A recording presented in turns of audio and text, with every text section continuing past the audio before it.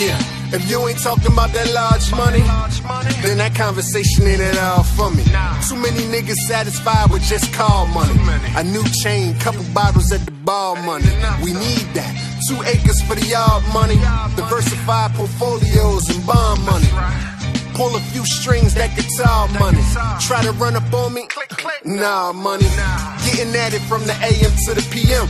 Smooth fat boy, that's a door by your BM. They love it when they see him.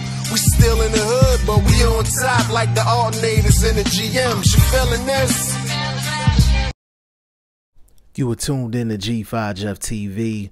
Hit the subscribe button, hit the like button, hit the share button as you come on in, and follow your boy on Instagram and Twitter at BoxingFirst Jeff TV. Now you know your boy is happy. It is boxing on tonight.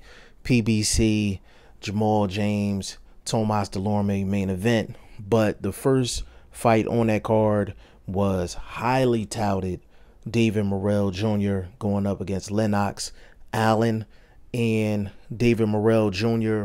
won a unanimous decision. One judge had it 12 rounds to 0. Another judge had it 11 rounds to 1.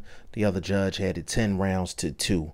And my homie BoxingFirst Vlog put me on to David Morrell Jr. Big shout out to BoxingFirst Vlog. And he was telling me that David Morrell was 2-0 and he was getting an interim title fight. He was like, he had a problem with that.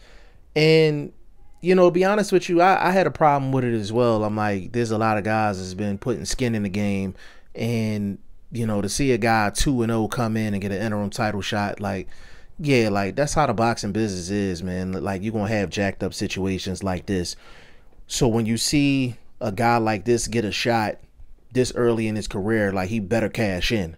And that's exactly what David Morrell Jr. did. Me personally, I had it 11 rounds to 1. David Morrell was 135-2 as an amateur.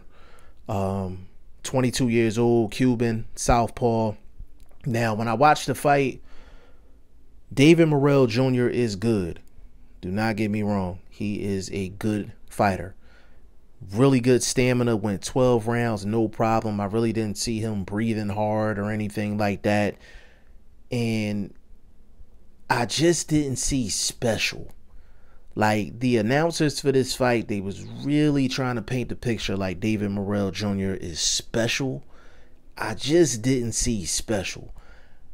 Advanced for 22, yes, but he's no different in terms of being advanced than Shakur Stevenson, Devin Haney, Tank Davis, or any of these other guys. They're probably more talented than David Morrell Jr., if you ask me. But it seemed like PBC was trying to really pitch this guy off as the next like big thing, like he's like super special. I just didn't see special. I seen a good fighter, a good guy at 22 years old. I see why he had a great amateur career, but nah, I didn't see like special or once or twice in a generation type talent. I just didn't see it. But that does not mean he's not going to be a major force in the sport of boxing. David Morrell Jr. has a lot ahead of him. He's 3-0 now, and we're going to see where he goes from here. Y'all let me know what y'all think in the comment section. G5 Jeff TV. Hit the subscribe button. Hit the like button. Please share this video. Support your boy. Support good content at all times. I appreciate y'all. Peace.